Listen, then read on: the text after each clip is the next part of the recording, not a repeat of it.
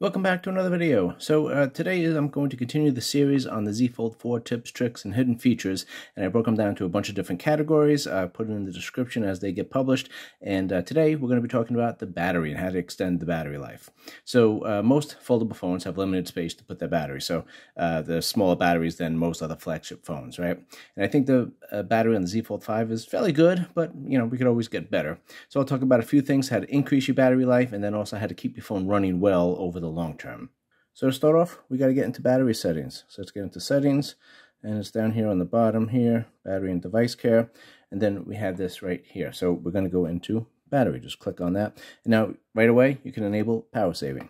So with that on, it's going to decrease your background network usage, syncing, location, all that kind of stuff. So decrease all your notifications from all the apps, and then it's also going to decrease your motion smoothness. So you can turn that on and off, depending on what you want to do. But there's some other power savings that you can use without going full all in here. You can click these on, and that will save some of the battery too. So if you go click on the three dots right up here, adaptive power saving. So we could turn that on. So the phone will make its determination on which things we could shut down to save some battery and keep your performance at a level that's acceptable for you. If you think that that's hitting it too much, then you could just turn that off. So let's go back, and then we're going to go back one more, and we go to background usage limits. So let's hit that, because now this is kind of important, because you want to click this on. So if you're not using an app, you probably have, dozens and dozens of apps on your phone, and you might have only used the app once or something like that. Well, then this phone will put it to sleep while it's not being used. And that's good. That'll save you battery because it's not getting notifications and it's not running in the background or doing anything at all. And now you have different categories here. You have sleeping apps, deep sleeping apps, and then never sleeping apps. So the phone will put these to sleep, and every once in a while I'll get a message saying, hey, we're putting these apps to sleep, and I say fine. But you can click on them, and then these are all the ones that are deep sleeping, right? And then you could toggle these off if you want to. And then the never sleeping apps, this you might want for your social media stuff or something. Even if you're not using it all the time, you still want to get notifications from it. If you have a weather app, if you have something that you just always want to be active and always working as it needs to be, then you just put that in the never sleeping apps, and then that will never get turned off by the phone. So let's scroll down a little bit here, and this lists all the apps that are using your battery, and it lists the percentage. So if you have apps and you're using the heck out of it and it's using a lot of battery, well, there you go. But if you have an app that's you're not really using, or you didn't even know you had the app and it's using a lot of battery, then maybe you want to eliminate it or uninstall it or force stop it, or whatever you want to do. But if you click on the details, it will give you the details since the last charge or the last 7 days, and you can just click through and scroll and see which ones you got here. And again, if it's using a lot of power, then maybe you want to turn it off. Then we're going to keep scrolling down. You get down to more battery settings. Click on that. And this is a bunch of features that I usually turn on here, because you got the adaptive battery. So if you're doing some heavy intensive stuff, then the performance will ramp up. And if you're not, then the performance will ramp back down, and then that will hopefully save you battery. And it will hopefully do it in the background so you don't even notice it. If you feel like it is sapping too much power, then turn that off. Then you could also have the performance profile. I stand it in light. Honestly, I haven't noticed too much of a difference with this, so you could play around with it. So I'd probably click it on the light and see if you notice a difference. If it's not working the way you want, then turn that off. Then show battery percentage, that just gives this up here. If you turn it off, it disappears. I always like that. And then slow charging information. This is important because sometimes I plug my phone in and, I got to leave somewhere in 20 minutes. I just want to top up my phone and I don't realize it, but I'm using a crappy cable or a crappy brick or, whatever. And it's charging super slow. So at the end of the 20 minutes, I'll get 2% more charge out of it. So it's nice to have that turn on, and then you can see the information. And then it's nice that you could do this, the fast charging for the wired, and then also you could decide what you want to do with the wireless. I charge mine overnight over the wireless charger, so I just do regular wireless charging. I don't care if it takes a couple hours to charge it, but you could toggle those on and decide what you want to do with it. So if you click into the description here, I have several other videos about the tips and tricks, and I broke them down to categories to make them more manageable bites here. If you plan on keeping the phone for a long time, then you want to do this protect the battery. It will go up to 85%, and then it will stop charging. Hopefully this will protect the battery and keep it going to the full capacity over the years. If you are the kind of person that changes their phone every year or, whatever, then you could just turn this off and then it will charge up to 100%, if you're not concerned about that. But that's a good feature to keep in mind. Okay, let's go back to the main battery page here. So we're going to go right here to device protection. Click on that. And then now with this, you could scan the phone right now, just do a manual scan, which is nice. Now this might be carrier locked, or, different carriers might have different deals with different virus companies or whatever, so it might be slightly different. But whatever virus scanner app that they use, go ahead and, install that, and go ahead and this should be where you would find it. And then you just scan the phone. Then if we click the three dots up here, we go to device protection settings. So let's click on that. So I turn this on because I like my apps to be scanned daily, and I like the new apps to be scanned before they get installed. So that's great. And I haven't noticed anything, you think this would cause any kind of slowdown or something like that. I haven't noticed it at all. So I don't know if it does it at night, or I don't know when it does it, but I haven't noticed any issues with that. And so that will just keep hopefully everything safe and keep some malware off your phone. Okay, so let's go back. And then we're going to go back to here, and then we're going to go down to auto optimization. So let's click on that. And that with this, it says restart as needed. With the previous software, you used to be able to pick a day and the time of the week that you could do an auto restart. So like, Wednesday at 2 in the morning or something like that, it would do an auto restart. But now they took that away. So now it just restarts as it needs to. I believe with the new software that's coming out, Android 14, that we're going to get that feature back, and then we're going to be able to pick a day of the week that you can restart this.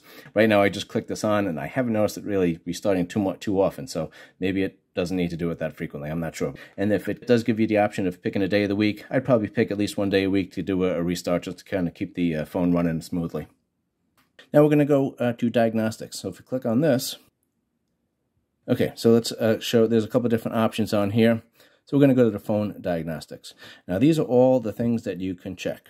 And you can see here, all these different options, the hardware things and all that sort of stuff. You could just test all, but it takes a while. I think it takes like 20 minutes or something to test them all. But if you're having a problem, with the fingerprint sensor, maybe you drop the phone and it's not working right, you can check it and see if it's a hardware issue, if it's a software issue, or, what the deal is.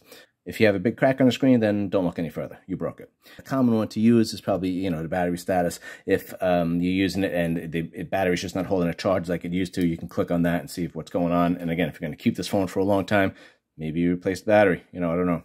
And now we're back to the, I just wanted to go back to the main battery page here. This is a great feature that they came up with. So it's called maintenance mode. So if you crack your screen and you need to replace, the screen, or you need to replace your battery, or, whatever's going on, and you turn this into the maintenance technician who's going to fix your stuff, when you give it to them, they have access to all your stuff. And, sometimes they want you to unlock it so that they can test the features and, make sure it's fixed and all that stuff. But again, they have access to all your stuff that's on here. You might have some, all your contacts, you have photos, you have bank account info, everything you have on there can be accessed by them. And if they're a little unscrupulous, we could have some trouble with that. So what you do is just click on the maintenance mode here, and you turn this on, and then you could read through all this. But basically, it just makes it so they only have access to the things that they need to have access to, and they don't get access to all your personal stuff. So if you have any maintenance done to your phone and you're handing it over to somebody, definitely turn that on. So I'm back to the main battery settings page, and if you click up here, there's these 4 little vertical lines there, and there's 3 dots here. So let's click on the 4 lines up here. And then what this shows is if there's any history. So if, an app's been crashing or causing problems, it will be listed there, and the restarting, and then there's a daily tip down there. So these are things that you can just check and see if there's any problems. Then if we click the 3 dots up here, it goes into settings, right? Another submenu. So let's click that. And it shows show device care on app screen. So the device care app is basically the battery settings app mostly. It puts an app on your phone, on your app list, and then you could also just move that to the home screen if you want. So you don't have to go through these settings and dig through these submenus to get to it. You can just access it, and I use that a lot just to auto restart stuff. Let me show you what that looks like. So this is what that device care app looks like. I'll just give you a better view of that. And it basically just takes you into battery settings. So if you just click on this, this is what opens up. This is what's in there. And I always do this, on a daily basis, pretty much. Just optimize now, and then you got all that menu that all looks familiar from what we did before. It's just easy to get into everything. One last feature in this battery tips and tricks is a display actual setting, because the display is obviously a big user of the battery. So you can adjust it as you want to. So let me show you how to do that. So let's get into settings again. Then we're going to go into display.